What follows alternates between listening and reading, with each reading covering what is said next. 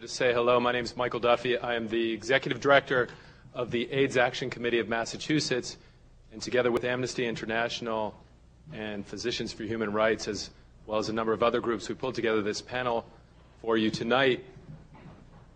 If you're like me, I imagine there are a number of you who are here wondering about this issue, the issue of AIDS and HIV, and what it is that you can do with regard to the epidemic. I'd leave you with two messages. One is that the issue for us here in the United States and in Massachusetts is not over, and it requires your attention and your vigilance, your resources, your time, and we're continuing to fight that fight, and that the problem internationally is as bad as it's ever been and appears not to be getting any better. We had AIDS Action a few years ago, led by a number of staff who are here today, took the initiative to try and share what we've developed over 2 decades of responding to the epidemic in the country of Botswana. And what I'd like to present to you right now is a brief 3-minute video that describes that work.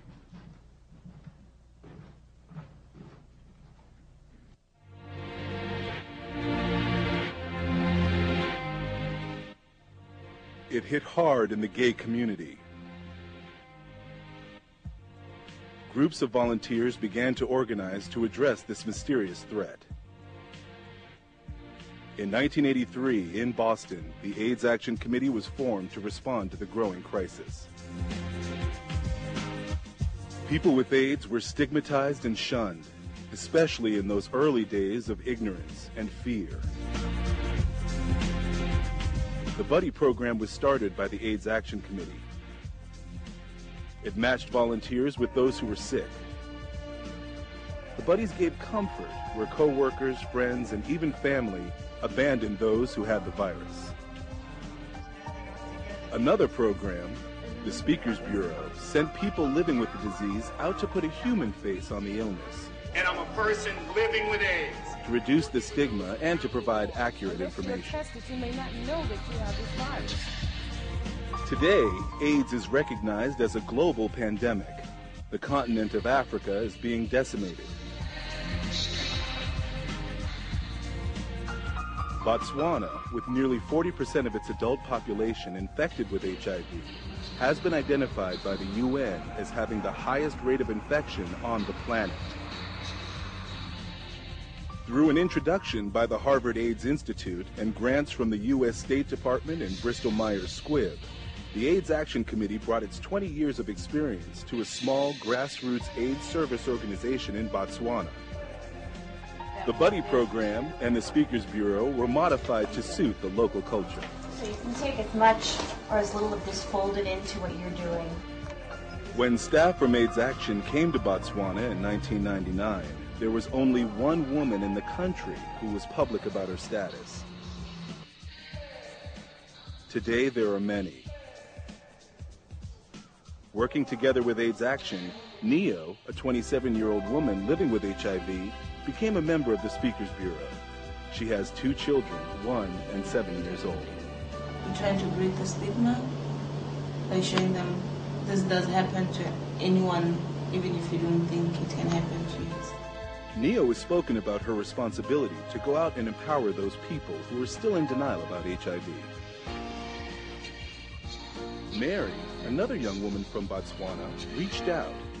After her husband and other members of her family died of AIDS, Mary became a buddy.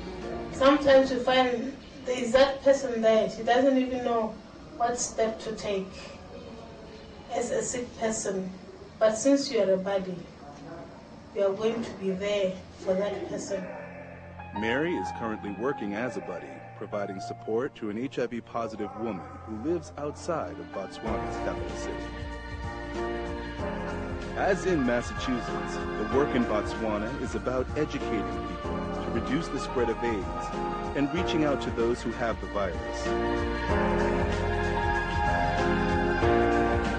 20 years after it first opened its doors, the AIDS Action Committee is still here, still caring, still fighting.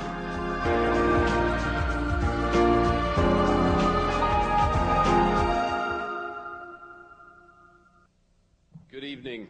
I'm John Shattuck, the CEO of the John F. Kennedy Library, and on behalf of myself and Deborah Leff, the library director, I want to welcome you to the library. We are marking today International Human Rights Day, and we are honored to host this evening's forum, in which I think we will be exploring how to develop a political mobilization to combat one of the great enemies of human rights, the global scourge of AIDS.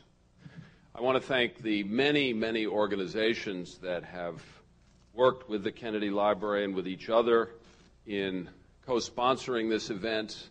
One of the purposes of this event is to bring together organizations from the field of human rights and the field of health and AIDS action to address this crisis in the way that we are doing so today. And I think you will see in the panels that we had, the panel that we've assembled tonight, many of the organizations have helped us provide outstanding speakers here today. Because we are at the Kennedy Library, it is perhaps fitting to launch this evening's program with a political call to arms that was issued more than 40 years ago. On January 20th, 1961, a young American president took the oath of office at a time of global stress, and he put forth a challenge that I think has continued to reverberate through the decades.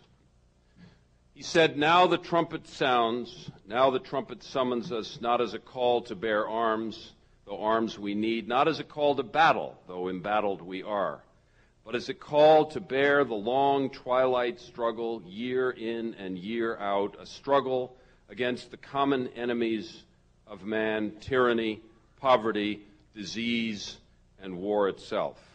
Can we forge against these enemies a grand and global alliance, north and south, east and west, that can assure a more fruitful life for all?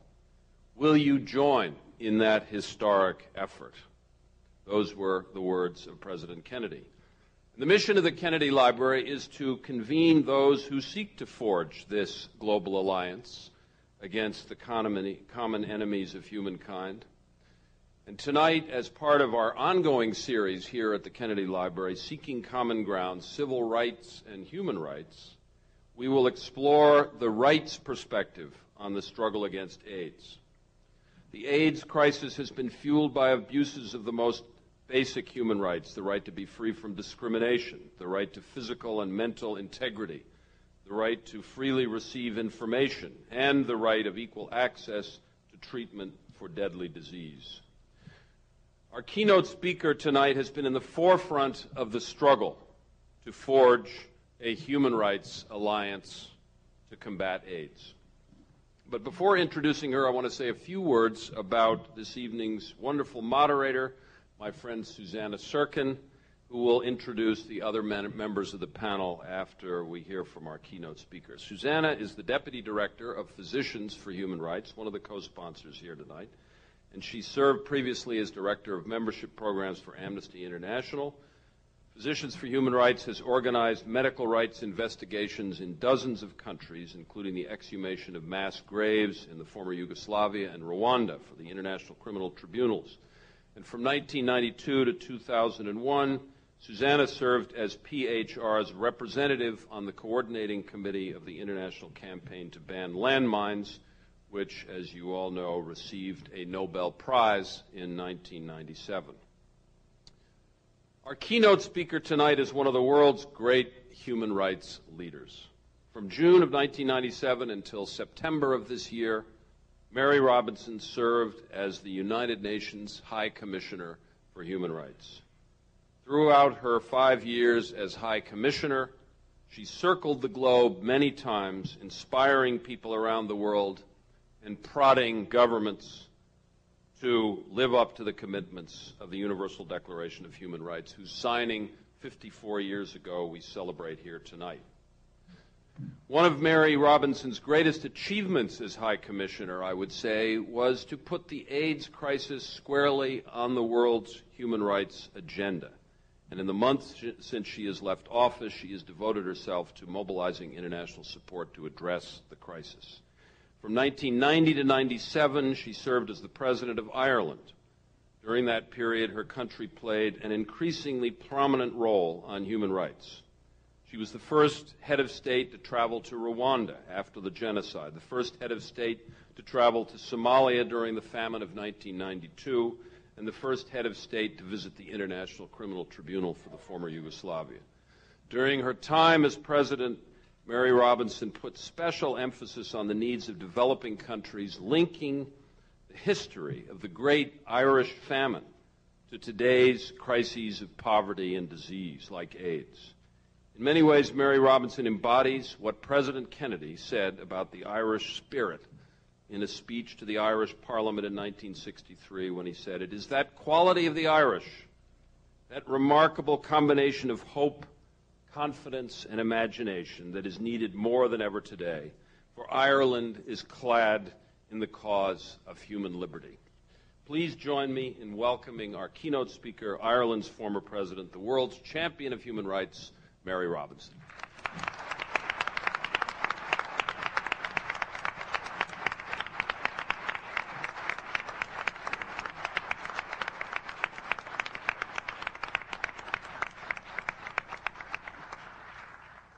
Good evening, ladies and gentlemen. It's a great pleasure to be back here in the Kennedy Library on this particular occasion, but it's very hard to follow the introduction by John Shattuck. How do you live up to what he has said? But I do appreciate very much his warm and supportive words. Before we focus on the theme for this evening, and I'm going to be relatively short because there is an expert panel, as you know, and I think it's so important that we have a broad discussion on the issue of addressing the human rights perspective on HIV/AIDS. I just want to remind us that this is actually a good Human Rights Day.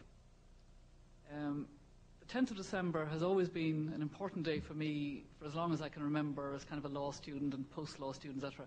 When I became High Commissioner, it was an extraordinarily important working day. The focus of attention on Human Rights Day was very critical. I spent my first Human Rights Day in South Africa, side by side with Nelson Mandela, then President. This was 10th of December 1997, when he launched the Plan of Action for Human Rights for South Africa. And it was such a privilege to stand beside him as he joked, as he always does, and said light things in a very serious context, and launched a slow plan of action for human rights. And he said to those who were going to be carrying it out, don't be in a hurry, take your time, make sure everybody's consulted, make sure everybody has an input. If you come back to me too early, I'll know you haven't done a good job. And it was this kind of light but serious understanding of human rights that was so precious. So why is this for me a very good Human Rights Day? First of all, because a genuine human rights person has been honored deservedly today in Oslo. President Jimmy Carter getting the Nobel Laureate for Peace.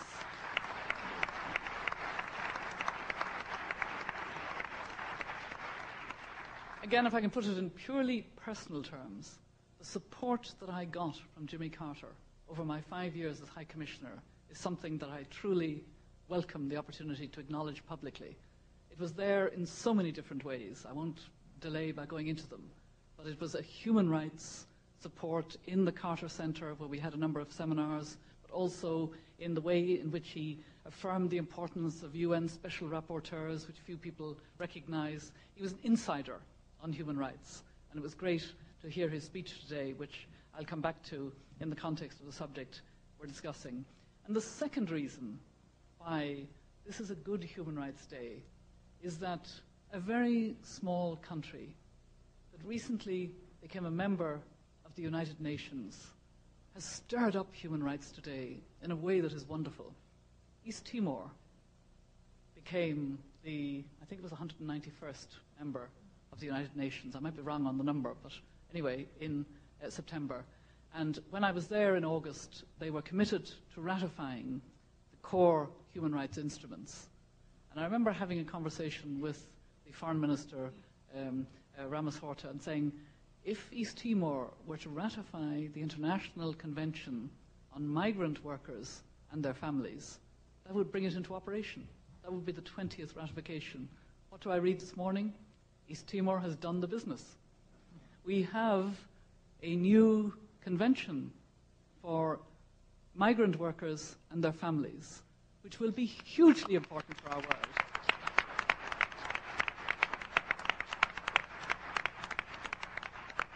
And we can thank a country whose people suffered greatly, who understand that at the international level, human rights is about building blocks, is about the steps that we take forward and how we do it.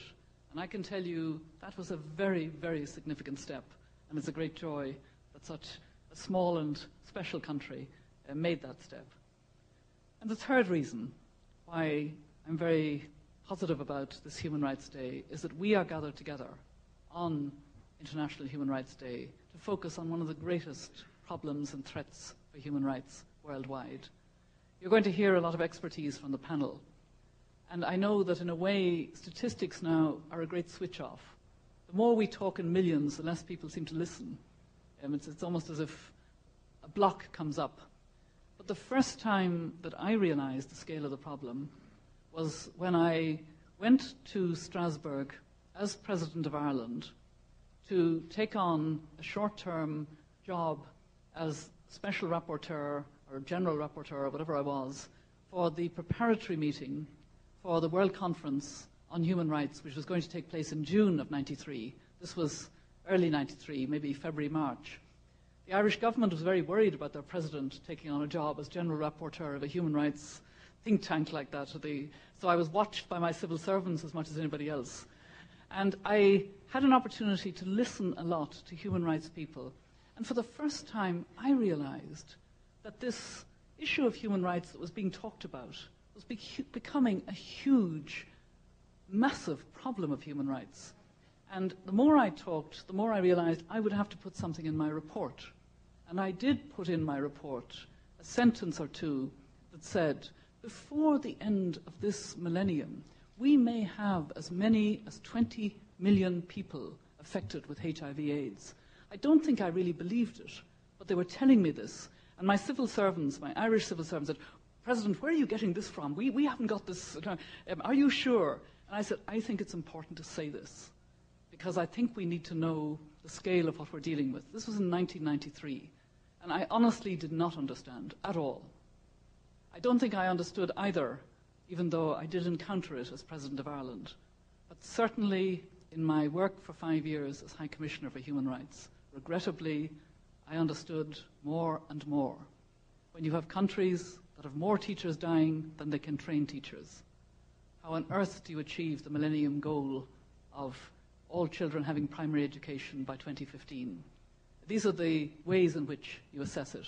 Yesterday in New York, I attended an event giving awards to countries that produced good human development reports. It was hosted by UNDP, and the overall figure being honored was the President of Brazil, President Cardoso.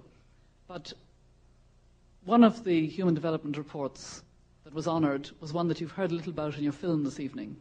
It was a human development report for Botswana. And the Minister of Health of Botswana was there to receive the prize. And as I listened to her, I thought it's only people living day and night with the problem who really, in fact, are entitled to speak truly to an audience like this about the dimensions of the problem.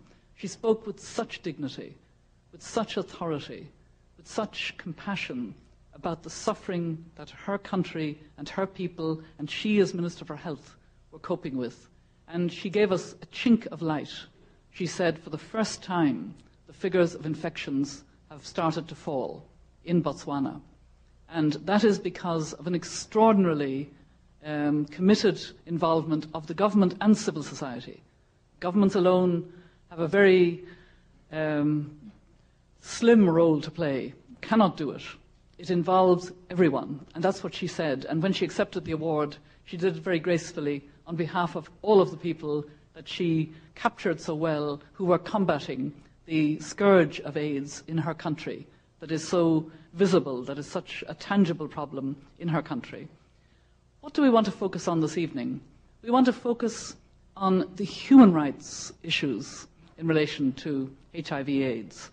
And when I was here last January, John Shattuck referred to a speech that was made by President Kennedy to the General Assembly of the United Nations about 30 years ago, and it was all about discrimination. I just want to quote again from the first paragraph of what he referred to as he addressed the General Assembly. He said, "The members of this organization are committed by the Charter to promote and respect human rights. Those rights are not respected when a Buddhist priest is driven from his pagoda, when a synagogue is shut down, when a Protestant church cannot open a mission, when a cardinal is forced into hiding, or when a crowded church service is bombed. The United States of America is opposed to discrimination and persecution on grounds of race and religion anywhere in the world, including our own nation.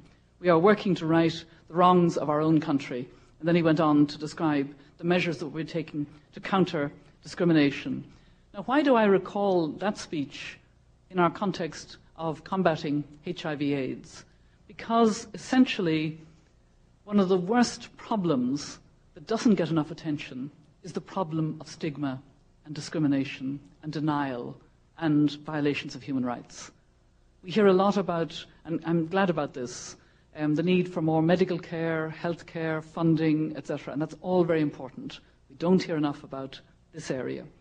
And I was very glad to work very closely about this time last year with my friend Peter Piot of UNAIDS, a great human rights advocate within the UN system, where we were preparing the way for a year-long campaign at the official level on combating stigma and discrimination. In other words, on the human rights dimensions of HIV/AIDS. And I'll leave others to talk about the scale of the problem that we're talking about.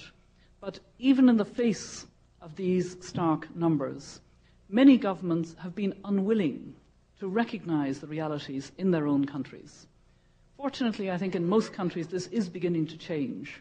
More and more governments, and particularly the civil society, the people they represent, know that practical steps must be taken urgently.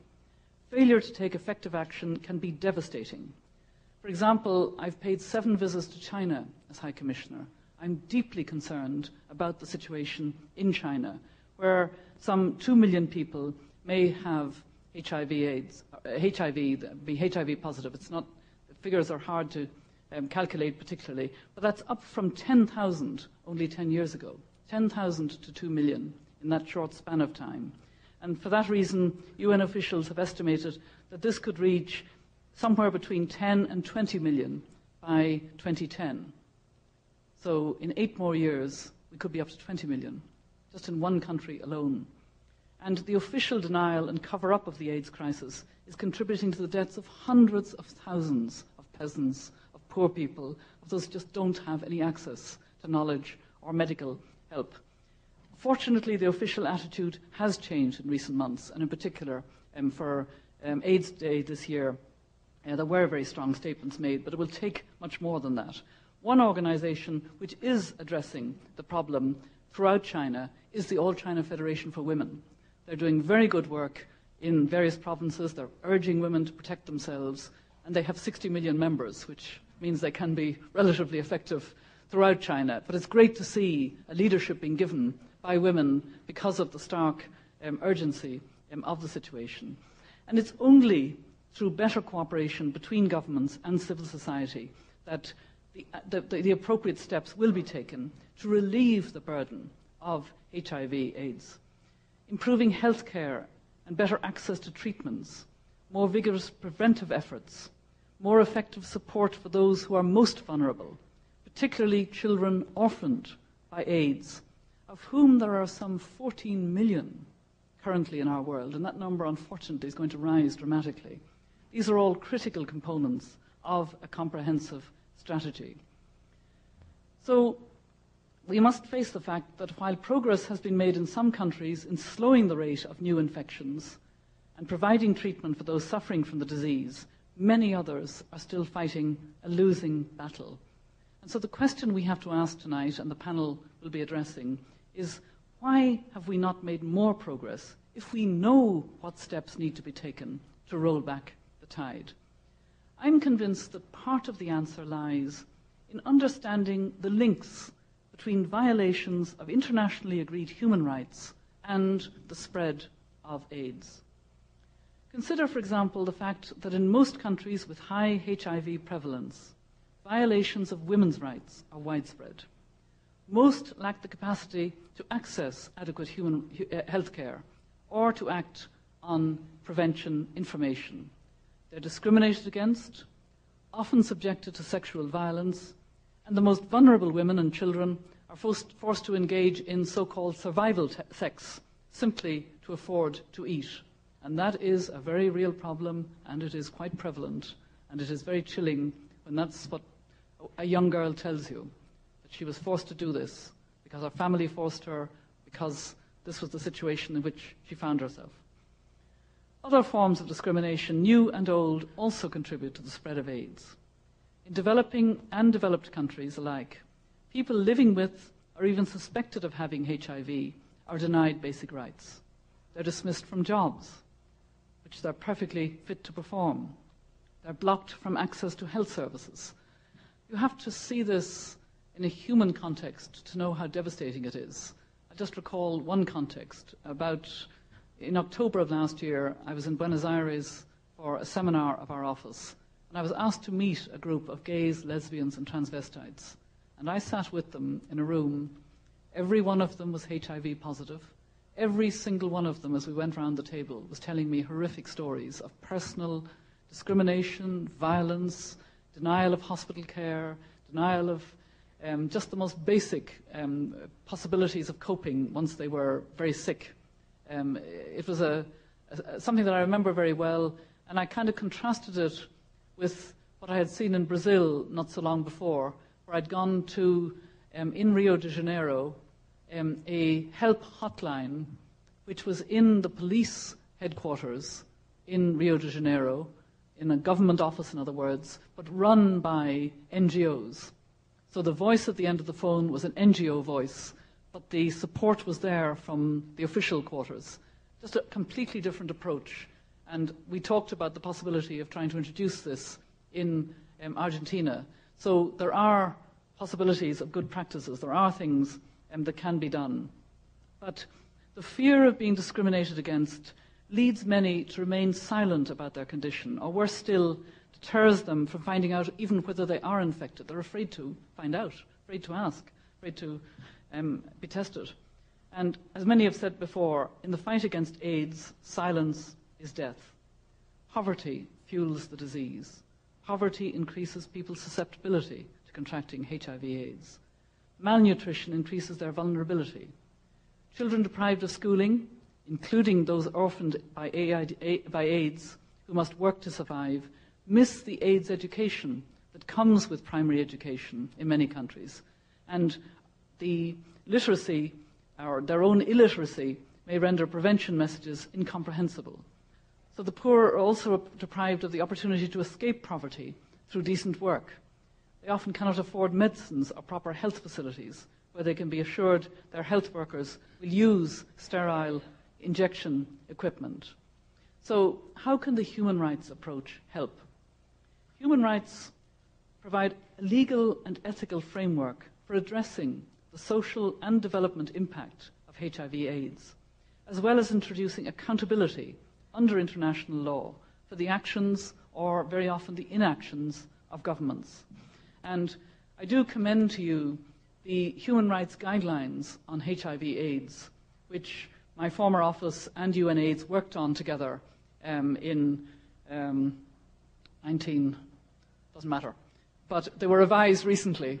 And the reason they were revised was because there has been progress in the health area, and this had to be reflected in the human rights guidelines. Progress in the Doha Declaration, in court cases that meant more access to AIDS. And we had a wonderful seminar, which I recall very vividly, in my former office in July of this year, chaired by Judge Michael Kirby of Australia, that brought together AIDS experts to revise, in a rather positive way, the Human Rights Guidelines, Guideline 6, for states and NGOs and civil society in different countries. So the guidelines, I believe, are very up-to-date in their approach.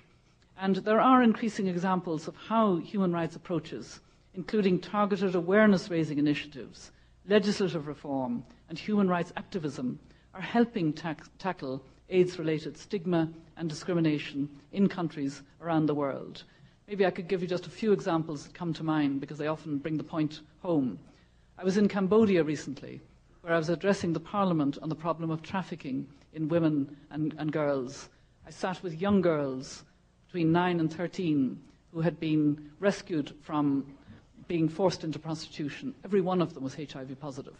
I was sitting on the floor with a group of young girls, aged 9 to 13, and saying to myself, in 5 years, by and large, they'll all be dead. I found that a very difficult thing to even cope with. And they didn't know that I'd had this whisper in my ear. I just knew, looking at their faces, looking at them make flowers and do other kind of therapeutic work, that was, not only had they had a brutal experience of life, but they were going to die within about 5 or 6 years under predictable circumstances. And yet, in Cambodia, legislation was passed recently which prohibits discrimination against people living with HIV/AIDS and which calls for special education about the disease for young girls and women. So the country is aware of the problem and seeking to address it. In India, local NGOs have successfully defended workers who've lost their jobs due to their HIV status. HIV patient-friendly hospitals have been established, which is absolutely vital because when I was in Delhi about this time last year, I visited a small centre run by a small NGO for those who were refused hospital treatment, and they were both elderly and young orphans. They would not be treated in the regular hospital, so the need to combat this kind of stigma is very real. In South Africa, courts have made landmark decisions on unfair dismissal of HIV-positive workers and discrimination against HIV-positive people in prisons and access to HIV-related treatment and medication. Court cases are a very good way of establishing a base in certain areas, and I must say I pay tribute to judges who interest themselves in these issues. Sticking to my determination to try to be short because I know there is a great expertise to follow, can I come back to President Jimmy Carter? It's his day today in a way, and he didn't forget to mention the issue that we're addressing. And I just want to give you the context in which he addressed it, and I quote directly from his speech. He says, he actually in the context said, I was asked some time ago at a previous meeting in Oslo, what was the greatest problem? And then I now quote him, I decided that the most serious and universal problem is the growing chasm between the richest and poorest people on earth. The results of this disparity are root causes of most of the world's unresolved problems, including starvation, illiteracy, environmental degradation, violent conflict, and unnecessary illnesses that range from guinea worm to HIV/AIDS. So he chose to end a very potent sentence with what he knows must resonate throughout the world. He chose his moment to remind us. So as a global community, we'll have to address the glaring inequalities between and within our societies, between rich and poor, urban and rural, men and women. That means, I believe, rethinking our individual and shared responsibilities. It's time to revisit the wisdom of Article 29, Paragraph 1 of the Universal Declaration of Human Rights, which says, in a very interesting way, and just listen to this because it's not something you hear every day, everyone has duties to community in which alone the free and full development of his personality is possible. Now, if we were writing today, we'd say his or her personality. I mean, there's a certain, this was 1948, we'll forgive them that little slight gender thing. But I'll read it again. Everyone has duties to community in which alone the free and full development of his or her personality is possible. So it's to be full people. That's why we do it. But also, interestingly, in 1948, duties to community meant local community, and probably radiated up to the national. Who is community now in our globalized world? If we owe duties to community, who is that community? I think that that's perhaps the most relevant thing for our discussion this evening. Certainly in the project which I'm now heading, which has a very awesome title of the Ethical Globalization Initiative, or I try to soften it by saying that it's eggy to its friends. But in the Ethical Globalization Initiative, we will take our responsibility. This problem, which is the greatest human rights problem facing us in our world today, will be part of our work. We will work on access to drugs, on making known the discriminations, on trying to address these issues, because that's really what it's about this evening. What is the responsibility each of us can take, and how are we going to do it? Thank you very much indeed.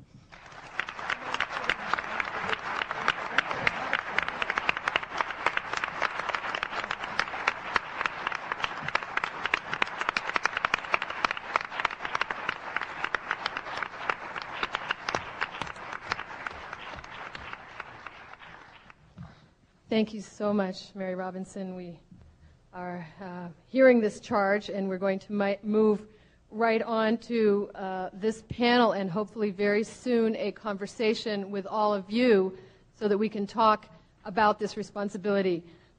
Before I introduce the panel, I just want to follow on what Mary Robinson has said regarding the intent of this remarkable document whose adoption at the United Nations General Assembly we are observing and, yes, celebrating today. One of its key drafters was Eleanor Roosevelt, and she added many points about the role of community and the responsibility of citizens. When it was adopted, in one of her speeches, she said, "The destiny of human rights is in the hands of all our citizens, in all our communities." And she said, "We must keep our minds open and be prepared to meet new needs and new circumstances as they arise." And this is rather prophetic when we think today about the challenge of global HIV/AIDS. She could not have possibly foreseen the challenges presented by the global epidemic of HIV/AIDS that we're discussing. Her deep belief that was picked up by human rights groups the world over is that the business of promoting and protecting human rights cannot be left to governments alone. She envisioned a global citizens movement working in places close to home and far away to defend all the rights enumerated in this document. And she believed that every single person had to do his or her, and she did try to get in a few hers, which she did, but not all of them, into the document, to make this document more than just words on paper. And this epidemic that we have before us now, and that those of us who are working actively in the human rights movement have decided to focus on as our core activity this year and probably well into the future, sad to say, has challenged us like no other.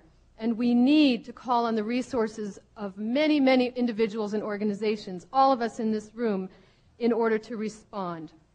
We have here today, next to me on either side, the exemplification of this vision of activism. Each of our speakers tonight on the panel has a powerful track record of combating AIDS and HIV/AIDS and defending the rights of those affected with it.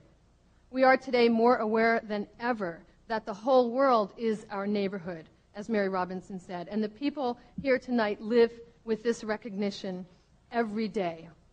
Before I introduce them, I want to recognize publicly this very interesting and important coalition of groups that brought our speakers here today, along with our hosts, who I want to thank, the JFK Library and John Shattuck.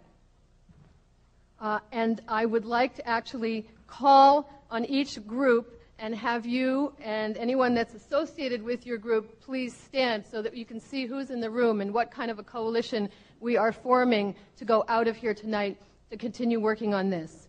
The AIDS Action Committee of Massachusetts, where are you? Keep standing. Amnesty International, and Josh Rubenstein, who's been very active in organizing, and his colleagues.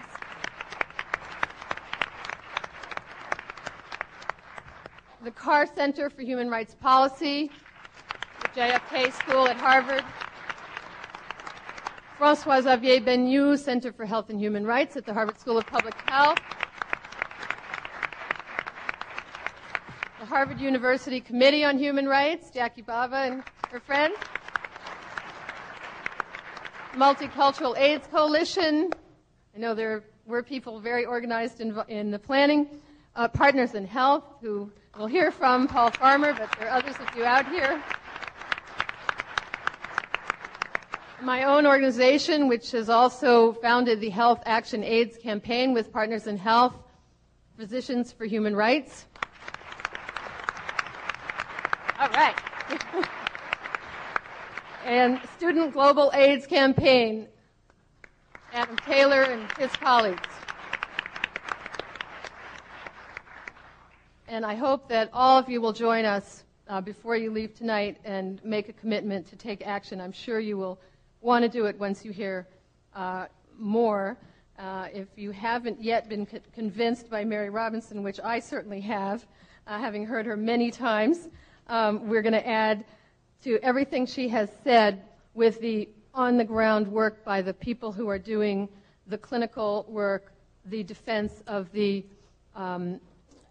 people who are dealing with HIV/AIDS in their communities and in their person. Eric Sawyer is a founder and active member of ACT UP New York and a co-founder of Housing Works, the nation's largest provider of housing, health, and advocacy services to people living with HIV/AIDS. For years, Eric has been a leading activist on the global stage as well, helping to form UNAIDS, organizing numerous international AIDS conferences, and most recently, helping to launch the Health Gap Coalition, which has been campaigning for access to HIV medications for poor people in the developing world. In the film that we saw earlier this afternoon, for those of you who are here, he was referred to as a famous activist, and we're delighted to have you with us. We have next to Eric, George Mwanguzi, who I've had the pleasure to spend the last few days with as our guest. He's a lawyer and director of the Health Rights Action Group in Uganda. He's working to defend the rights of people living with AIDS and for access to treatment in his country and in other African countries. He also chairs the UN Association of Uganda and has been a pivotal leader in the Ugandan student movement. This is his first trip to the United States and thus to Boston, and we are delighted to have him joining us tonight. Welcome.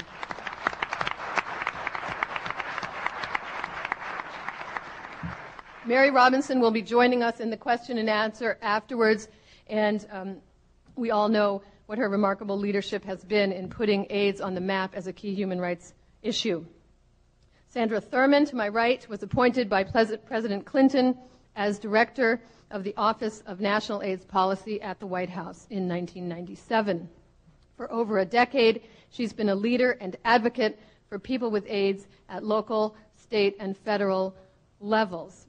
She is now the president and CEO of the International AIDS Trust, mobilizing leadership and resources needed to address global AIDS. She's also in the film, and I know that those of us who were in the room this afternoon, it was the third time I'd seen the film, there wasn't a dry eye in the room hearing your stories, the remarkable stories. And last but not least, on my far right, Dr. Paul Farmer is a medical anthropologist, one of my heroes, working at Physicians for Human Rights with Partners in Health. He's an infectious disease physician. He's associated with Harvard Medical School and is the co-founder of Partners in Health. Paul has pioneered novel treatment using community-based medicine in resource-poor settings with extraordinary projects right here in Boston, in Haiti, in Peru, and elsewhere. Paul has helped transform the debate about resources and has given hope to the most skeptical of observers of this problem. And we look forward to hearing all of our speakers who are going to speak fairly briefly so that we can really engage with all of you. And so without any further ado, Eric.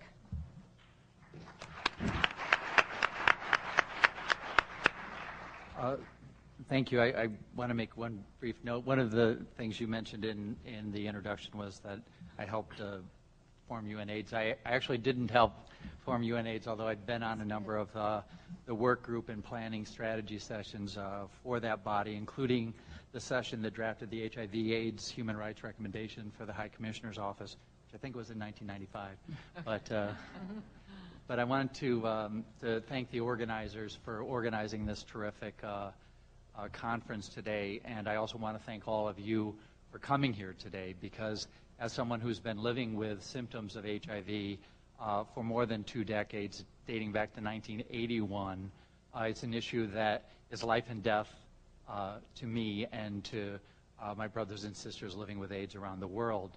And I think it's extremely fitting that we are focusing on AIDS today, on International Human Rights Day, because as Mary said, it's both the biggest health crisis facing the world today, and it's also one of the biggest human rights crises facing the world today.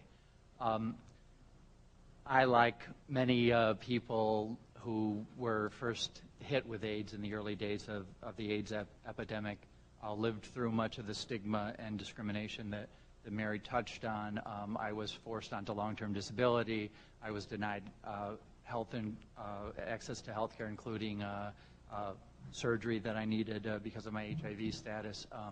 I had to endure a number of pretty horrendous, demeaning situations in the early days of the AIDS epidemic, because the first person I really knew who had AIDS was my boyfriend, who came down with horribly disfiguring Kaposi sarcoma in the early 1980s. And he went from an ex-MIT tennis player who looked like a California surfer, weighed almost 200 pounds, over 6'2", to literally being a bag of bones, who was skeletal and covered with horribly disfiguring lesions. In giving him massages, I could literally touch my thumb to my finger on every part of his arm except for his elbow. And the discrimination that he faced was really unsettling. He went from being a very privileged mergers and acquisition lawyer on Wall Street, earning a huge salary, to someone who was spit upon in subway cars and thrown out of restaurants, and to someone who was completely independent, who literally I had to carry around our apartment and diaper. And the degree of stigma and discrimination we faced here was because of the lack of legal protections. We had no laws that protected us from discrimination in housing and employment and in persecution. There were a number of people who faced far more horrendous things than we did, people whose houses were firebombed, such as the Ricky Ray family in Florida. I'm sure all of you have heard a lot of those stories, but what all of us with AIDS faced in the early days of the epidemic, everyone with AIDS is currently facing in the developing world. And it's not only that they lack their human right to health, which is one of the articles in the Universal Declaration of Human Rights, that everyone is guaranteed a human right to access to health and health care, but because they face these kind of discriminations day after day. And a couple of incidents that me as an AIDS activist were most offended by happened recently. There was a case in Africa around the time of the Durban conference, when one of the few women was brave enough in a rural area, a rural township in South Africa, came out as being HIV positive and began doing AIDS education prevention work and doing support work for women living with AIDS in her villages, only to be thanked by being beaten to death by her village. And it's for all of these reasons that AIDS is a huge human rights issue that all of you need to be involved in. Through organizations like ACT UP and Housing Works and any number of other organizations, people with AIDS have been able to fight for and obtain a number of services in this country that have allowed people like myself with privileged access to health care to thrive after early years of many health complications and discrimination. And I mentioned a few of them, but there are a lot of people in this room who were instrumental in fighting for things like the Ryan White Care Act that provides federal funding for care and support. There are laws passed. There's something called the HOPWA Act. It's the Housing Opportunities for People with AIDS, a federal piece of legislation that provides federal support for housing and housing-related services for people with AIDS. There has been bills passed to provide early access to Medicaid and food stamps and income support through welfare that provide people with AIDS an opportunity to, live relatively healthy lives in this country. And it's developed, unfortunately, those successes have developed a misconception that the AIDS epidemic is over, and that AIDS is something that people don't need to be aware of or don't really need to care about because there's a new cocktail that's a cure for AIDS. It's not a cure for AIDS. Unfortunately, because of the success of some of these programs and the AIDS cocktail, a lot of people are turning away from practices like safe sex. A lot of people are engaging in risky behavior. We see increases in the number of infections here in this country, especially amongst minority communities and amongst the poor, and it's always the poor who are most vulnerable to and most heavily impacted by human rights problems and health problems such as AIDS. And I know you're all in this room because you care. You're all in this room because you're part of the choir, and I don't want to beat you over the head. But there is a difference between being informed and caring and taking action. And what is needed at this point in the epidemic is an all-out war against AIDS. And some of us were recently arrested in Washington the Tuesday before Thanksgiving, having a demonstration demanding money for AIDS and not for war because AIDS funding is being cut or AIDS programs are being flat funded by the current administration in Washington. And the Secretary General has courageously called for the creation of a global fund to raise up to $10 billion to combat the biggest killers in the world, AIDS, tuberculosis, and malaria. And it's basically being ignored by leaders in the developed country and donor countries who have the resources to fund that $10 billion fund. And our own government has only pledged $500 million to that fund, $250 million this year and $250 million next year. By the traditional UN funding formula, the United States government should be contributing somewhere in the neighborhood of $2.5 billion and $3 billion to that fund, and that's why we were getting arrested in front of the White House. But I want you all to think about what action can you take to become an AIDS activist. And those of you who work in an AIDS organization or a human rights organization already have strategies and your own action plans. But those of you who don't, or perhaps even your caring friends and family members can also take action. Everyone can write a check to an AIDS organization to provide care and support. Mary talked a little bit about the number of orphans that are currently in the 10 to 15 million as we sit here today, but in the next decade we'll probably reach 40 million orphans without parents to pay for their schooling, which will make them extremely vulnerable, force them often to live on the streets, and will probably ensure that they themselves will engage in behaviors that will make them susceptible to HIV infection and certain death, given that 99% of people on this planet who have AIDS lack access to affordable medications. All of you could also write a check or do volunteer work for a number of organizations such as Partners in Health that are trying very hard to provide affordable and state-of-the-art treatment, medical care to people who are living with AIDS in the developing world.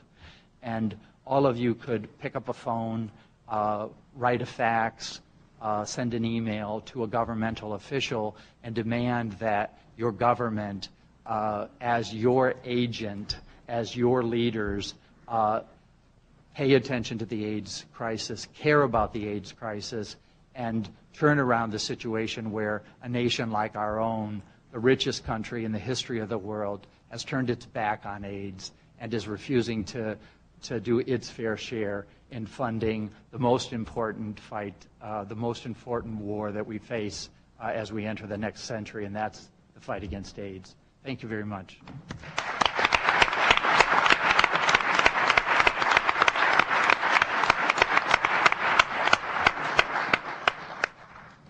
Thank you, Eric. George Mwanguzi. Thank you, Susanna. First of all, I want to thank the organizers of this event for inviting me here. I'm very happy that my pioneer trip to the US is not for a holiday, but to address a very important issue that touches the bottom of my heart. I want to thank Madame Robinson for a very wonderful expose about why we need to address HIV/AIDS as human rights. I'm going to talk briefly about practical steps that we can take to address the HIV/AIDS scourge. As I pointed out earlier, for those who were here, that HIV/AIDS is manageable as a disease because we have got drugs that have been scientifically proved to work. And that is why me and Eric can continue to work normally like any other person. And this is very important, that we give a living testimony about what is happening and the reality. But I want to give you also briefly a statistical background about the gravity of the war that we face. Currently, the estimate is about 40 million or slightly more people in the world who have HIV/AIDS. And of these 40 million, you have more than 70%, actually about 71% of these infections in sub-Saharan Africa. That is Africa south of the Sahara, including, of course, a few countries in the Sahel region. Now, that is huge because we are talking about 38 million or thereabout of the 40 or 41, 42 million people in the world. And what is saddening is that of all these people, less than 1% can access the life-prolonging drugs, the ARVs. That means you have probably less than 3 million of these who can access these drugs. And in a period maybe of between 3 to 6 years, all these people will be dead without the intervention of treatment. Now, that is a great indictment on us who can do something, but more so on the international community in the form of states that are endowed with the capacity, but also who have the legal obligation to tackle this kind of epidemic. It's important that we look at HIV/AIDS from a human rights perspective because it has been acknowledged that HIV/AIDS is an epidemic of pandemic proportions. This means that it ceases to be an individual problem or an individual state problem, and it becomes a responsibility of the community, the civilized world. This brings me to the question, why is it that for the past 20 years, the world has literally looked on when millions of people are dying, and there has not been, serious, deliberate steps taken to avert this situation? I'll give you a simple illustration. The events of the attacks in New York, September 11th, there was a swift and effective response against terror, the U.S. mobilized a global coalition, and the Taliban regime was quickly overthrown, and Osama bin Laden and his colleagues thrown out of Afghanistan.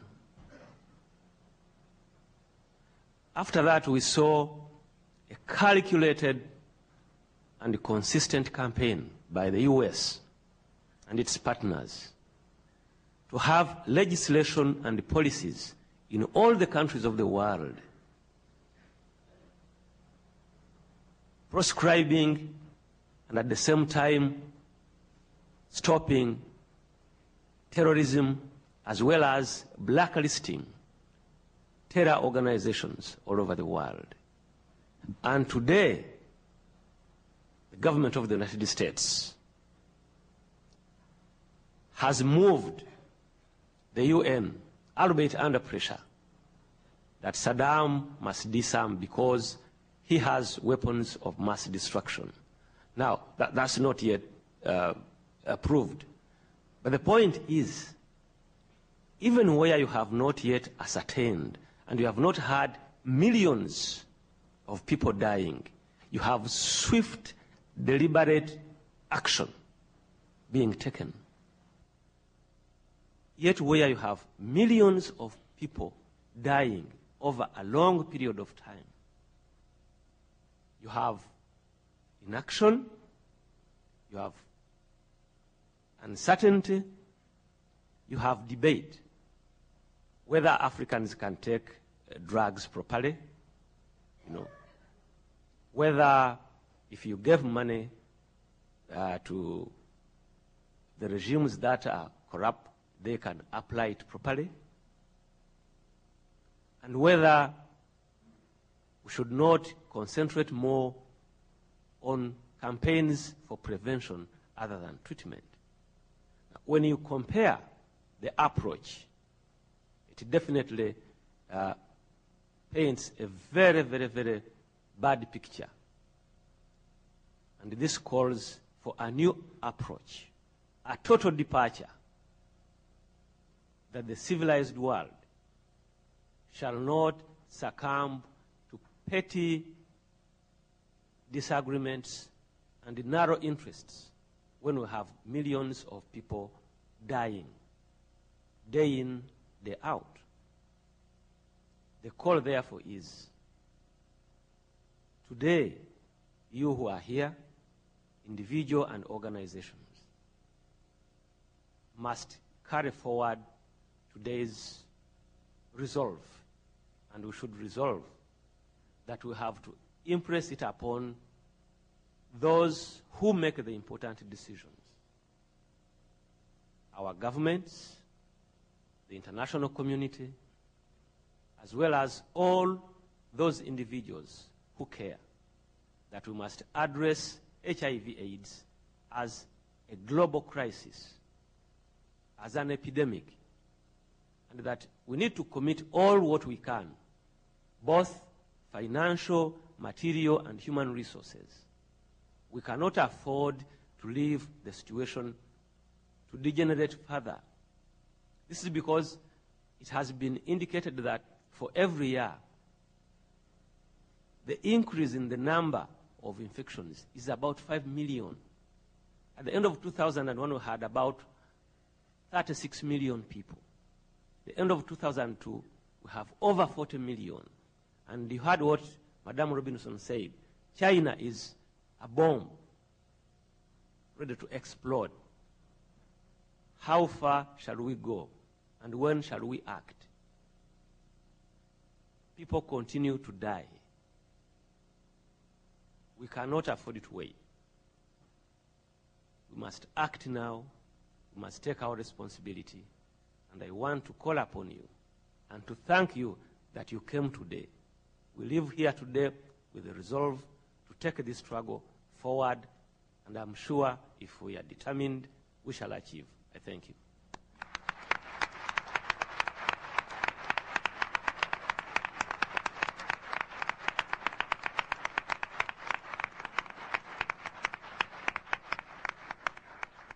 Thank you very much, George. I think this will be a very important follow to the powerful exhortation, George. Sandra, who's been working here on the U.S. side and elsewhere to talk about the response and its challenges and its difficulties. And its challenges and its difficulties. Thank you. Since George and Eric have given most of my remarks already, I will abbreviate them so we can have more time for questions and answers. But there are several points that I want to make, both in response to what they have said and in addition to what they've said. And the first point, I think, is that in the analysis of all the successful programs that we examined during my tenure, 4-year tenure at the White House, there were two components that we found in every single successful program around the world. Those were leadership from the very top, from the executive level down to the community level, and a constant influx of resources. Now, one would not think that's rocket science. It's really not. But when people come to you and say, all right, how do you know these programs are successful? What are the components that make a program successful? We went back and got some of our good friends and analyzed those programs, and there were two very simple things: leadership and resources.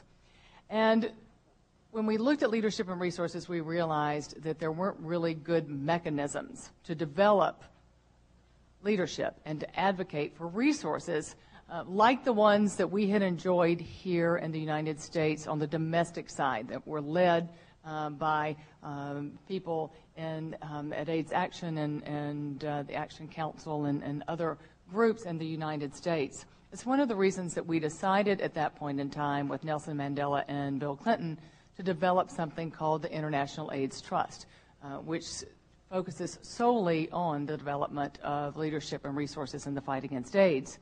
It's important because when you look at how policy is made and how we affect change in governments all around the world, in Uganda, in the United States, in the former Soviet Union, in China, and elsewhere, there are some key people that have to be engaged if you're going to make progress in a hurry, and particularly if you're behind by 2 decades in the response that you need to have.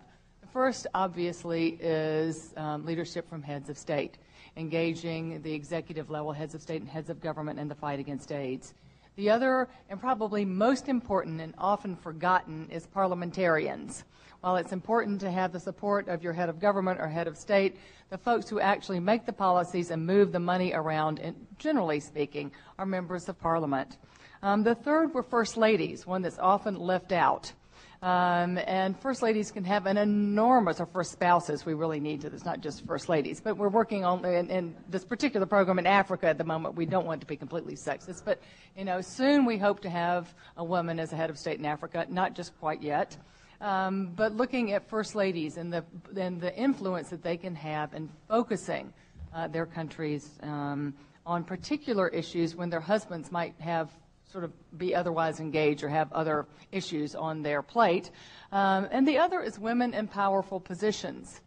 And when we look at the new data that was released on World AIDS Day, the disproportionate impact of the epidemic on women and children, it becomes increasingly important why we have to have more women in leadership positions engaged in the epidemic, and why we have to put HIV and AIDS in a different position in the traditional women's movement.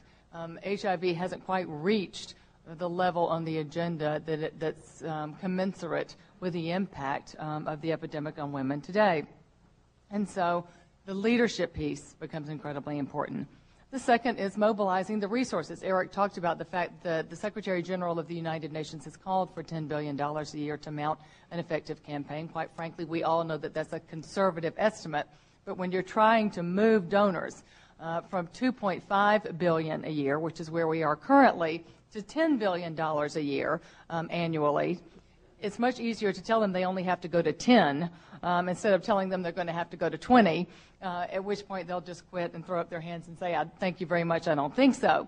So it's important to sort of recognize that we have to establish benchmarks on this road that we call AIDS to make sure that we have the resources necessary to combat the disease.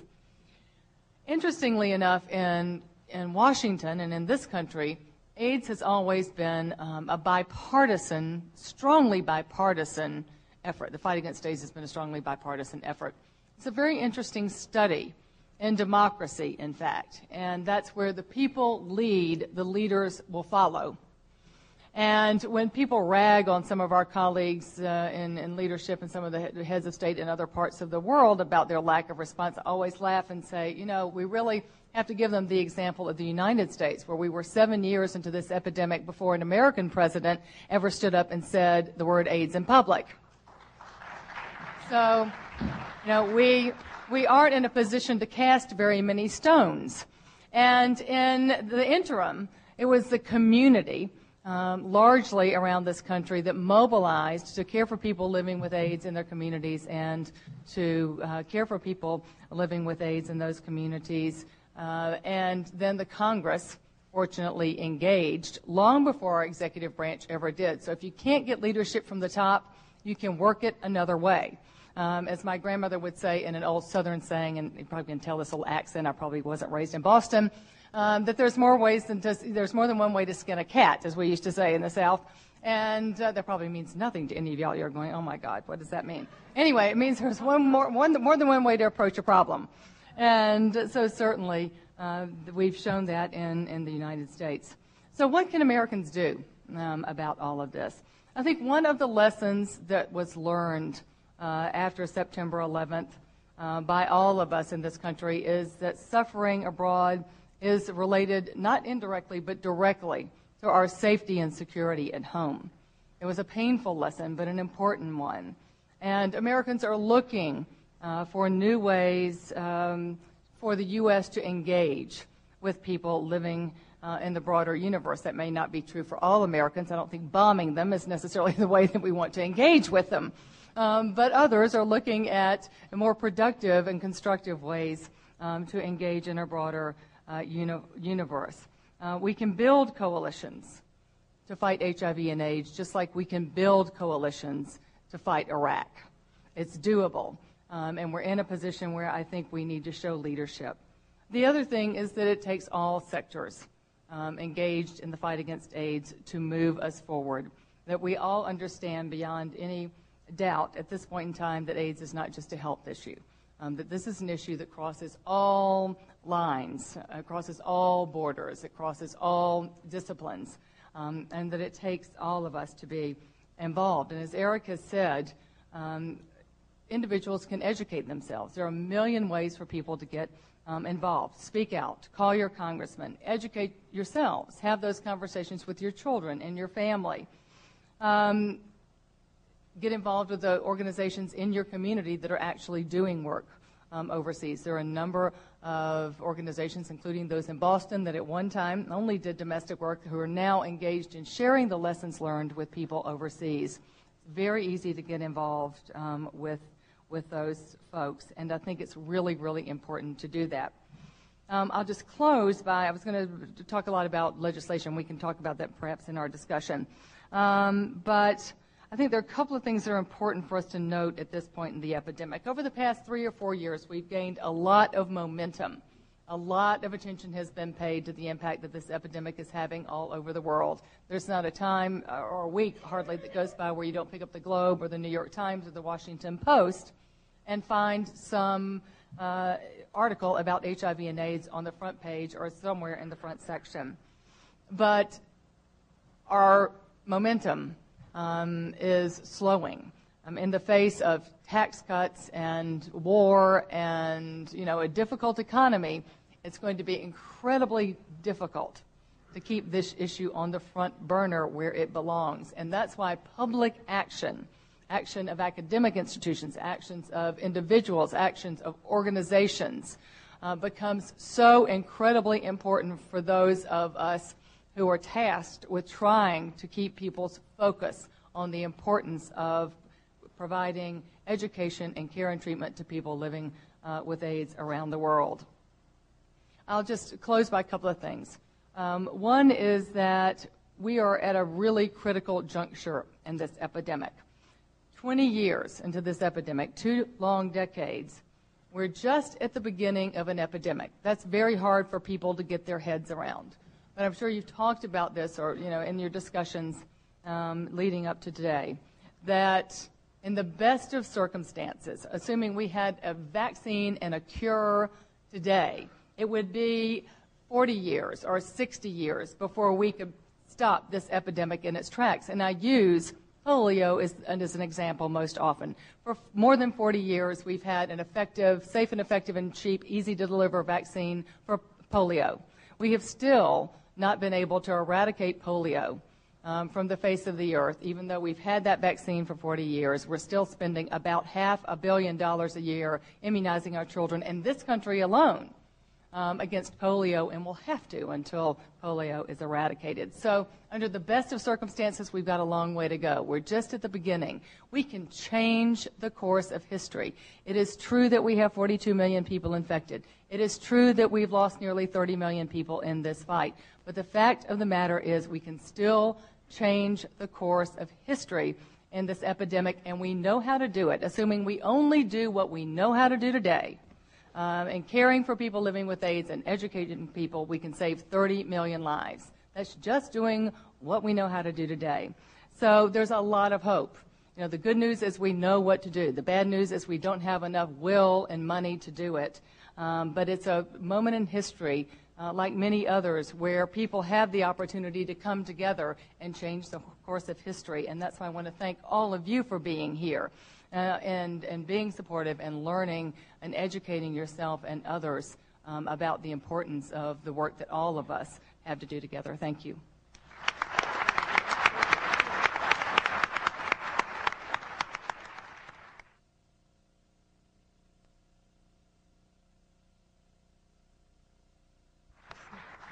Last person on the panel before we open up for a conversation is a person who is actually and has already changed the course of history in quite a number of places, and he's going to show you what that looks like, I believe. Thank you, Susanna. Of course, I work with a lot of people, and I'd like to thank tonight the people from JFK, John, Deborah, Tom, Holland. I won't thank my colleagues in the human rights community, nor will I thank my colleagues in the medical community, nor will I thank my comrades in the activist community, because we've been working together a long time now, and seeing all of you here together tonight is very gratifying to me. I don't know, it's very difficult for me to decide whether I have more admiration for people I see sitting right there or people on the panel with me, because I feel that we really have a wonderful group of people out there who have done so much, and of course it's an honor to be in the presence of Mary Robinson, and I'll return to the question of human rights in closing. I just wanted to, I don't know if this is going to, it is going to work. It's already been mentioned that 54 years ago, the door to greater involvement of the medical, and by medical, I mean there are people in this room who are scientists, who are doing bench work, who are doing clinical trials. There are people who are clinicians, nurses, social workers, physicians, community health workers. The door was opened many years ago for us to be involved in the human rights struggle around, and this is a fairly recent discovery in a way that we should have been working all along with the human rights community. The medical community and the human rights community are fighting the same struggle.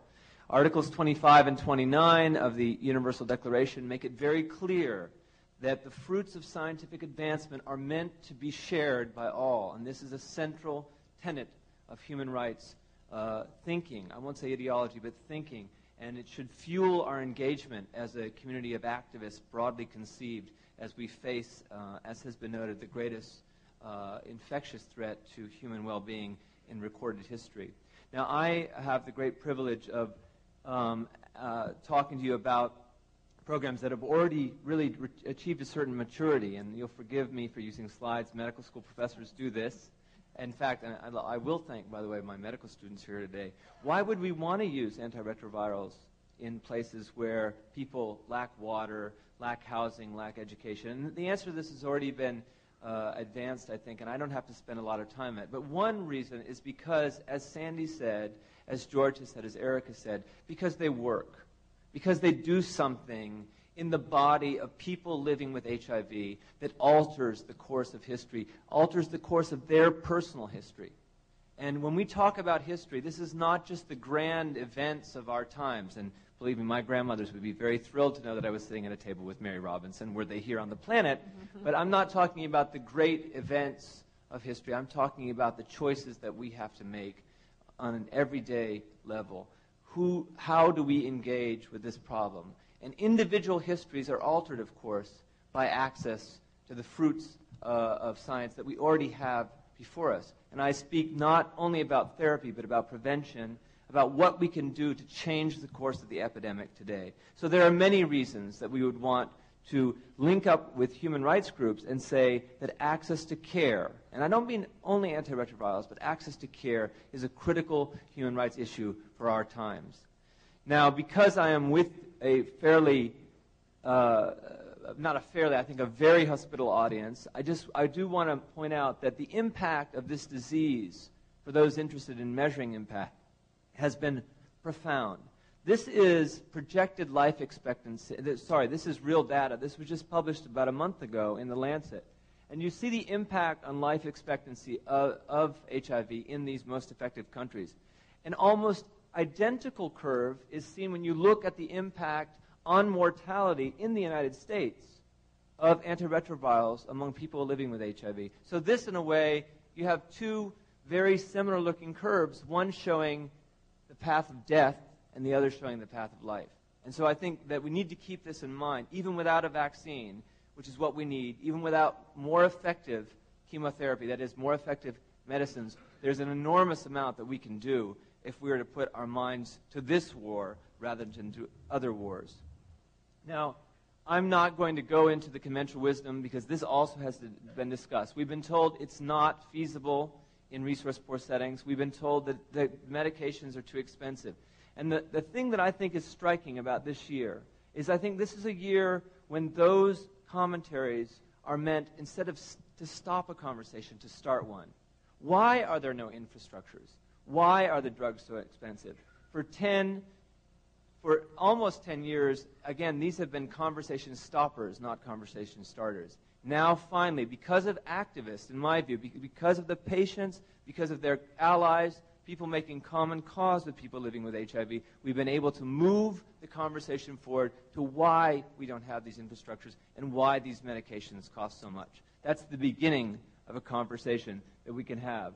Now, we have so far, in this struggle, these 2 decades that have been mentioned by Sandy, we have put the burden of proof on the poor. This is a point Eric made as well. We've put the burden of proof on those living with HIV. We have to move the burden of proof away from those living with HIV and put it instead on the backs of the policymakers and those who hold power and control resources. That's where we need to move this debate if we're to move forward. Let me just give you an example from the medical literature, which I don't expect all of you to be reading, but here you see, in, again, a very influential journal, you see arguments that it's really not a good idea to use to push for treatment because it's not cost effective. This has become the logic of our times. This is from this summer, all right, this summer, many years after the discovery of at least fairly effective medications that, again, can alter the course of history, as has been noted. And here we have ongoing arguments. This, I think, is what George meant when he discussed the petty arguments that have dominated the HIV debate so far. Should we be doing prevention or should we be doing care? When, of course, again, and I'm echoing George here, this is not the argument we had when we suddenly had a massive war on terror. Should we do this or do that or do this or do that? We just did everything. Some of it, I would argue, quite troubling. When we move those resources over towards, instead of having weapons of mass destruction, weapons of mass salvation, when we move that kind of energy into stopping this epidemic, we will alter the course of this epidemic, and promptly so, in my view. Now, let me just show you some of our own experience from rural Haiti, and I am very grateful again that I was invited back.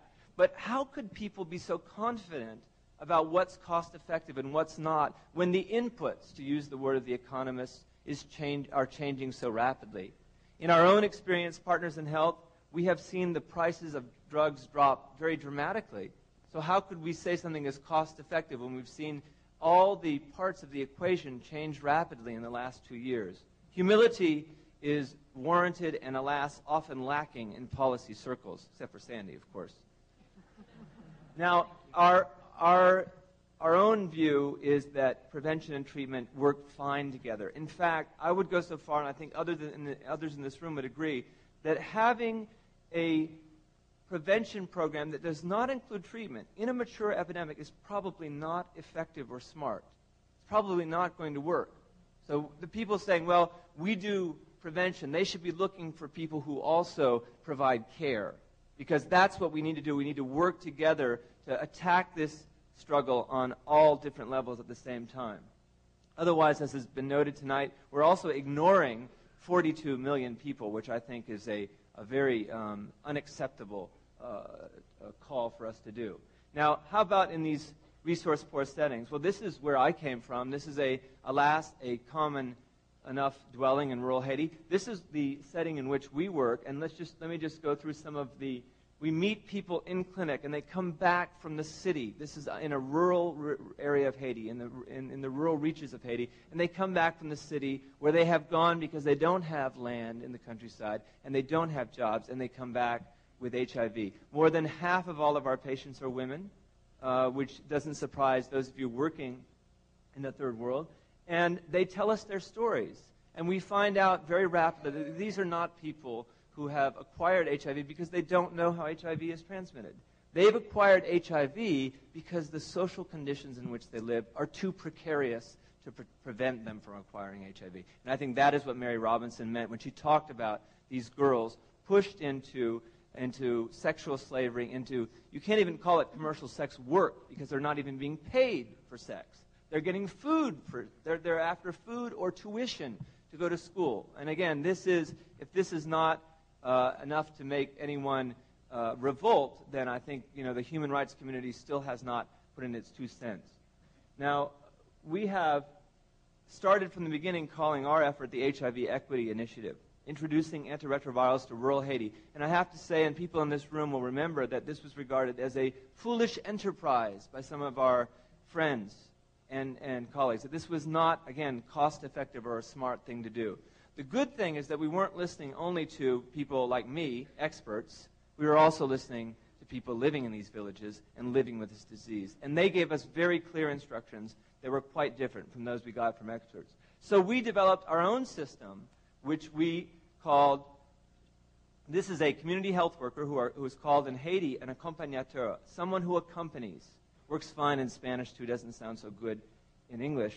But this is a patient and his accompagnateur. She is making common cause with him. She's going to his house every day. She lives in the same village with him, and she gives him his medication. And as has been mentioned already, we also do this in Boston, in Roxbury. And one of the hardest things we've had to face here in Roxbury, and some of my coworkers who do work on this project are here tonight, is we can't get funding to support the community health workers in Boston. And that's absurd. This is a good way to move forward the agenda and do a better job. And the fact that we can't find funding for this is really ridiculous. Now, how effective is it? Well, I'll tell you, I go between a world-class teaching hospital at Harvard and rural Haiti. And we have more than twice as many patients in our little clinic in Haiti than we do in our big hospital in Boston. And we're following over 3,000 patients. There are 2 physicians who are dedicated to HIV. The rest of it is all community health workers. So when people say, well, there's no infrastructure, you need to find out, is the person who's saying that interested in starting a conversation or stopping it cold? Because what infrastructure are we talking about? Not labs. We just are now putting together a lab many years after having started treatment. The missing infrastructure was community health workers who could go to the homes of the patients and deliver them the care that I would add that they wanted to do. The community health workers are very pleased to do this. So we're following with a tiny staff in terms of physicians and nurses, a very large patient population, and the missing infrastructure is not what many of you have been led to believe. And what about efficacy? Well, first of all, and I want to close because I think Mary Robinson was right to underline the question of stigma.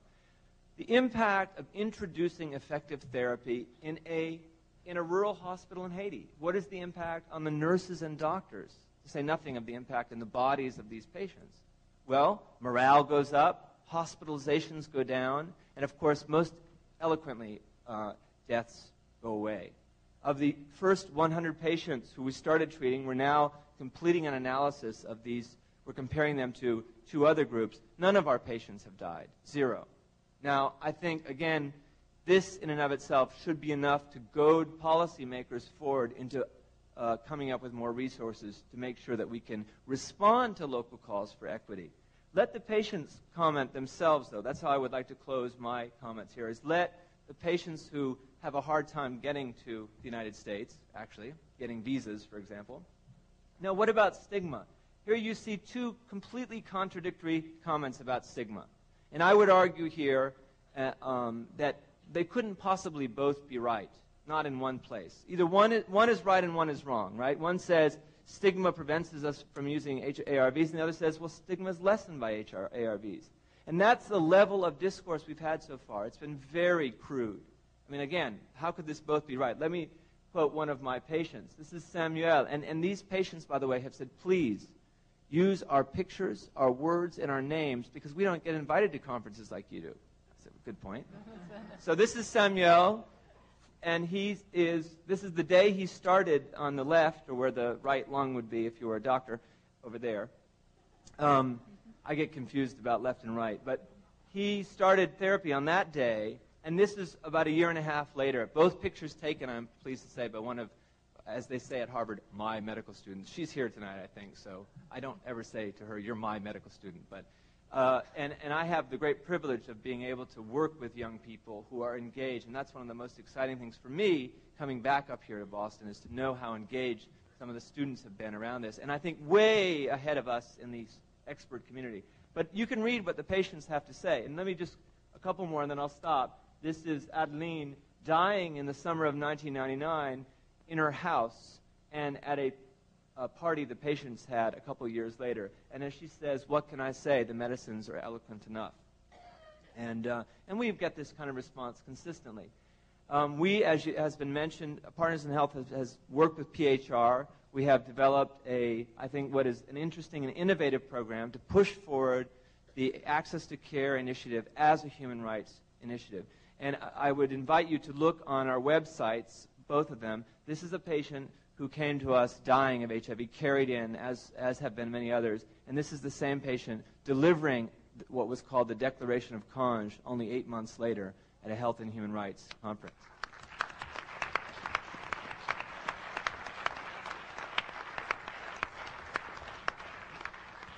These patients in Haiti we've translated their words. Look on the websites, www.pih.org. It's connected to the PHR website, and read what they have to say. And my last line is, we clearly have to forge new alliances in order to move this forward, as has been mentioned by everyone. Now, again, I'm a good Catholic boy. But last Sunday was World AIDS Day. Is that right? Last Sunday. And I just want to tell you, again, I'm not sure what my grandmothers would say about this. I know that Mary Robinson will support me. But I was in a Roman Catholic church in rural Haiti, right under a picture of Our Lady of Je ne sais quoi. And the priest is moving in and out. There's 1,800 kids in the church, and not counting adults. There were probably about 3,000 people there. And we're sitting there inside, St. Michael's Parish, Saint-Michel, in Boucancare, rural Haiti, talking about condoms, talking about protecting young people, talking about how girls can be protected from being abused. So don't believe for a minute that these alliances are impossible. And we can think of local variations.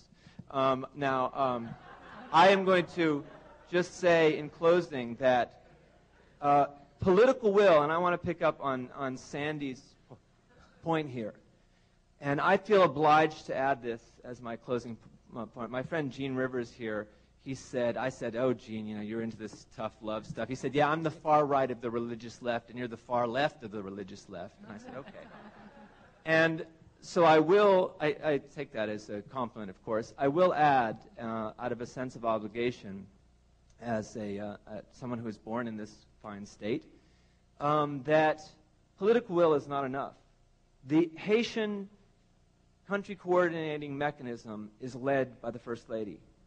The president of Haiti talks about AIDS and the rights of people living with HIV all the time. He talked about it in the day before yesterday in Cuba. He talked about it in Johannesburg at the meetings that, these meetings that people go to when they're heads of state, and for which we have to thank Mary Robinson for putting up with for many years.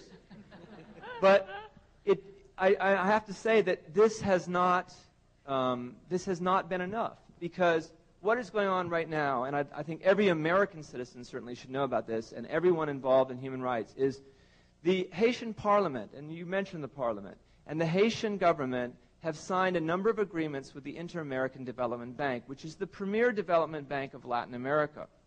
And these three loans of interest to me, our group does not accept aid like this, so this is not why I'm bringing this up. The three loans approved are for clean water, for primary education, and for health care reform. And it turns out that the United States administration has veto power over these loans. And so the most powerful country in the world is right now, using your names if you're Americans, vetoing water, education, and health assistance to the government of Haiti. And I hope that you will agree with me as a physician that this makes our work providing services to people living with HIV in Haiti very difficult. I won't say impossible, because I don't believe that anything is impossible, but it makes our work very difficult. And I would encourage my colleagues in the human rights community to look more broadly, including looking towards Washington and asking why it is so difficult for people like us at Partners in Health to deliver the care that we're trying to do. Thank you very much.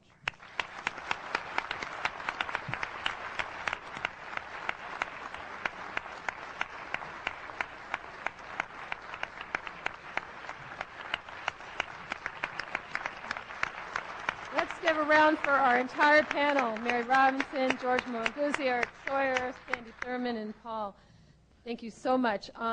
I was going to pose a few questions of the whole panel, but we only have 16 minutes left. We're going to end at 9.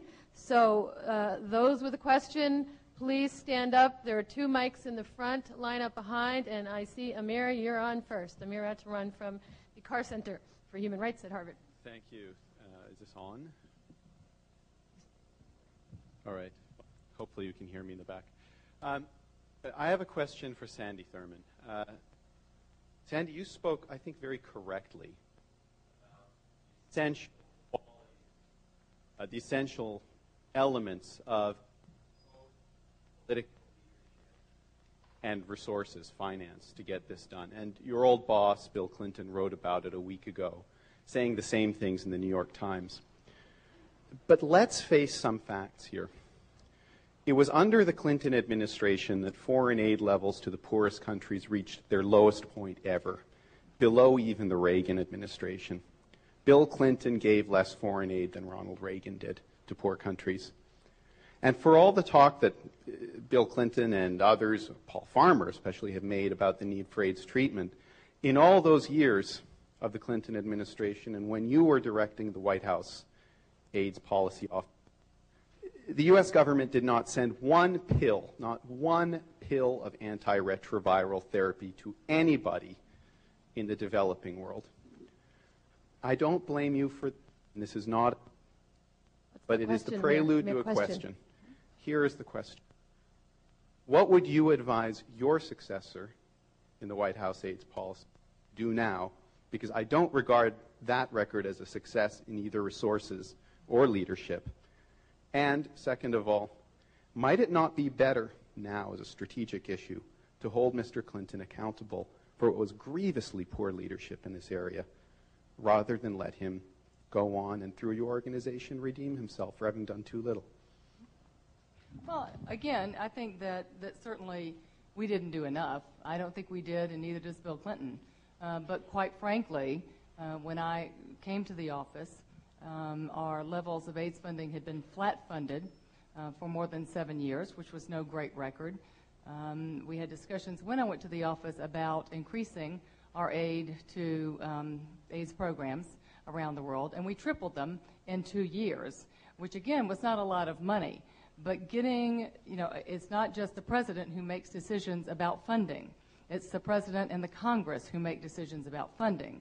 So while Bill Clinton certainly needs to accept responsibility for not taking a greater leadership role early on in his administration, and I think he did that. He did it, I don't know if you were in Barcelona, he talked about this, he talked about his regret about needle exchange at that time. I think there are certainly in hindsight things he would have done differently. But in the end, we were able to triple our funding. It wasn't enough. The fact of the matter is that you can still count in a bottle the number of pills we're putting in people's mouths in the developing world in this country. So we have a long way to go. I don't think there's any doubt about that. But I do think it's important for people like Bill Clinton to be willing to say that he wished he had done more and to step up to the plate and advocate openly about the need, particularly for treatment. Because as you know, in the public health hierarchy of this nation, the standard was not to provide treatment, only to do prevention. And there's still quite an argument about that today. So focusing on giving treatment as opposed to investing all of our resources in prevention alone was an enormous battle in the Clinton White House and continues to be a battle in the Bush White House today. So it's quite frankly the person who had to fight that battle. I can tell you that I got banged like you cannot imagine by my mentors in public health and by my colleagues to not do any care and treatment at all. So the fact that we've come so far in such a short period of time, I think is good. I think we ought to give some support to those who are now willing to step up to the plate, to admit their error and to move forward. And I think we need to encourage the Bush administration to do the same. Do you have any views of Sandy about what the most important thing to do to push the Bush administration further? Well, I think there are a couple of things. I think that we have to focus on the kinds of issues that they're comfortable with. I think we're seeing some of that happen now, and that's looking at the prevention of mother-to-child transmission, which a conservative administration is comfortable with, looking at adding care and treatment for mothers and expanding that to families. I think we have to take this one step at a time and use something that people are comfortable with, this administration is comfortable with, and then back into the treatment mode using that argument. And I think we're making some progress. In the front over here? Yes. On International Human Rights Day, I'd like to thank the panelists and the organizers for the compelling program presented, because we all here know, as activists for human rights, that silence equals death. For the victims of atrocities, there is always the presence of absence. Disappeared victims of tortures, friends lost to AIDS, the most deadly infectious disease of our time. Because silence equals death, we must not permit the voices of those dehumanized by heinous human rights violations of mothers such as myself and our children to be silenced. My son, Nathaniel Valentine Scarantino, now aged 2, a victim of heinous acts of torture committed by agents of the United States military, has been disappeared. How many others like him are there? For those responsible for his disappearance, I plead with them to preserve his life, to cease all acts of torture against our American children. I plead with the federal and state authorities to identify the American toddler who has assumed my son's identity and is being used as a human shield to protect the groups responsible for committing and concealing heinous acts of torture against our children. We must not allow the nation to be a haven. I want to move on to the next question, if you don't mind, but we would love to have you speak to their people, representatives of many human rights organizations who would be happy to Thank you, Susanna. take your information. Just beg a moment for my son's life. And yeah. We must not allow the nation to be a haven for those who would persecute the most vulnerable members of our society. This is a call to arms to defend human rights here in our homeland, where they are most precious to each of our survivals, to cease the trafficking of American children for the macabre purposes of illicit human subject experiments. Thank you very much. A question over here. Yeah, I'm a clinician also, quite interested in human rights, but I feel like on this International Day of Human Rights, I have one other kind of question. We've seen what disruption of services in this country, for example, closure of police and fire stations in poor areas in the Bronx, have done to the increase in HIV/AIDS. And so my grave concern at the moment as a U.S. citizen is what the impending war on Iraq could do, both to resources here and to the impact of both bringing soldiers and the so-called collateral damage in that country and in other countries. And I'm wondering how you, Eric, who gave us such a moving call to action, might suggest that we could oppose what seems such an inexorable event, and how other people on the panel think that this discussion even impacts human rights discussions in terms of bringing more resources to other parts of the world. Well, I don't know if I have the answer to the question, but there is an ever increasing movement for opposition to the war, and there's actually a vigil that's being courageously led by a number of women in Washington D.C. in the park right across from the White House called the Pink Watch, I think it's called, which is women opposing the war. In Iraq, and there's a number of groups that have been organizing both in New York City, I'm sure probably here in Boston as well, opposition to war and redirecting of scarce resources, especially in this time of economic crisis, to more important issues like health and other issues that are facing Americans. So I'd encourage everybody to get on the web. It's a great resource. Connect with an organization that seems to be doing something that's in line with your political beliefs, and don't be silenced, because silence equals death is kind of it is the symbol of the ACT UP movement, and if we're silent, the powers that be will continue to do all the wrong things. I would just like to add to that whatever people's views are on the security and war issues, there is enormous amount of resource in this country, and we are a country that has to be able to deal with health and poverty and economic aid in addition to whatever else the priority might be. And that can also be a very powerful argument. All of us have to be willing to communicate to our political leaders, our own representatives, that we are willing to make a sacrifice as taxpayers so that people's lives can be saved. Right, it's not either or, and which piece of the pie gets the funding, make the pie bigger. We can find the money if we want it. Right. This side, thank you. The panel has, I think, very appropriately focused on issues of human rights, and some of the speakers have focused on the barriers that prevent access to treatment and care. At the same time that we're here tonight, the U.S. government is engaged in trade negotiations on intellectual property rights, which will expand property rights of patent drug holders and reduce access to affordable medicines. I think the clinicians who are here and the treatment activists understand the difference between advocating for access to care when antiretrovirals cost $10,000 a year and advocating for access to treatment when medicines cost $200 a year from high-quality generic producers in India. I guess my question to the panel is, in addition to identifying the lack of funding, isn't it appropriate to also identify the interest of the pharmaceutical industry and the way that the U.S. trade policy is pursuing those interests in current negotiations? What the gentleman's talking about is right now the U.S. government and our trade rep are negotiating a new treatment with Venezuela, and part of what is happening is there's incredible pressure by the current administration to get the Venezuelan government to basically accept in that trade policy more stringent guidelines than are currently in the GATT treaty or in the policies of the WTO, including the TRIPS agreement, which allow governments in the time of a national crisis to produce generic medicine, regardless of whether that medicine is covered by a patent.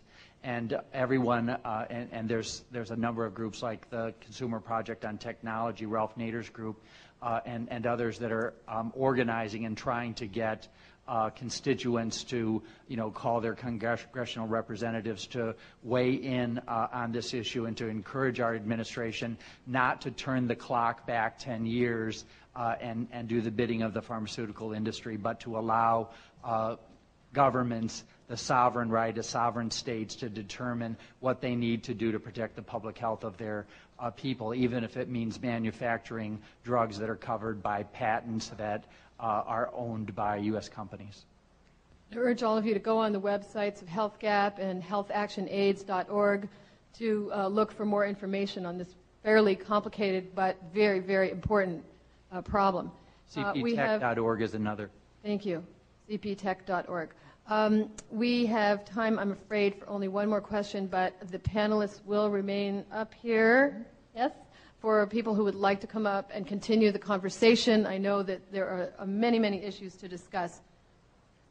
Thank you. The word stigma was very prominent in your talk, Mary Robinson. I wondered how you went about battling that. I don't know if legislation necessarily would work alone. I see it as a psychological problem. I know how President Bush feels about psychobabble. I hope you won't feel that it's psychobabble for me to say I think it's a kind of scapegoating. I see that as a life raft for all too many people. I wondered if you do also, how do you see loosening people's fingers off that life raft? What kind of lifeboat do you picture bringing up beside it to get them into it? I get nowhere with this. I worked in an alcohol clinic in the 1960s. I haven't seen stigma go away from alcoholism. I haven't seen it go away from homosexuality. People get beat up for all kinds of vulnerabilities. So I should stop. And I'm glad we're ending on this important question about human rights and stigma and women's rights. Yeah. I was actually going to say, thank you for bringing us back to a focus on stigma and discrimination and vulnerability and denial on a government side. I think that is at the heart of the discussions. I have to say I've been really very moved and privileged to be on this panel. I've learned quite a bit tonight, particularly about the effectiveness of the drugs in very poor circumstances. We don't hear enough about that. I mean, it's really very good, and it's a message that I'll certainly try to take further, because one of the things we want to focus on is access to drugs. But getting back to the dark side, it certainly was my experience. A lot of what I was doing as High Commissioner was listening to victims. It was a very small thing, but an important thing. Just listening, just letting people tell you how bad it is. And somehow that relieved a little of the pressure of how bad it is. But there is terrible stigma, and it leads to a kind of deadly silence by those who need care but daren't raise their voices. And that's why I echo the message. It's going to need really very determined, galvanizing politically and in resource terms and in both prevention and treatment and care terms to address this problem. But above all, we need to be people-centered. If we're really people-centered, we start by understanding that issues of stigma and discrimination have to be at the heart of our approach. And I'm really very encouraged by what I've heard from my fellow panel members and from the kind of questions, because I think it's fundamental to really addressing one of the greatest human rights crises that our world faces this century. We inherited from the last century, but it's not getting better. We haven't really got on top of it. We can get on top of it. I agree very much with what George said. It is manageable. We know it can be managed. It's so incredibly important that we have civil society linking and grouping. And I think the links between human rights activists and those with a specialist knowledge in the health area is a really very important advance that we have. And treating health issues and issues of HIV/AIDS as being human rights issues, then you know that you must combat the stigma, the sense of oppression on the individual. It stops the individual from taking steps, even within their family, not telling their family about it. Let me just, again, be personal about it. Quite early on in my presidency, in order to address stigma in Ireland for those who were gay, who were lesbian in our society, I invited a group to come to Áras an Uachtaráin, and for them it was a very important event. But the point was that when you come to the house of the president for a visit, there are photographers there, and half the people there didn't want to be photographed. And that stays with me. Even though they were coming on a special occasion of meeting the president for reasons of giving them support. Half of them were afraid to be photographed because it would have implications in their family, in their village, and many people left Ireland because of stigma on that issue. So I profoundly understand how much at the root of addressing this problem, the issue of stigma and all the discriminations that come from that is. And I'm just glad that you asked the question, that we might remind ourselves that's at the heart of also what we must tackle in combating HIV/AIDS. And I've certainly been further resourced tonight in what I will try to do by this excellent panel that I've been privileged to listen to. So thank you. Thank you so much, Mary.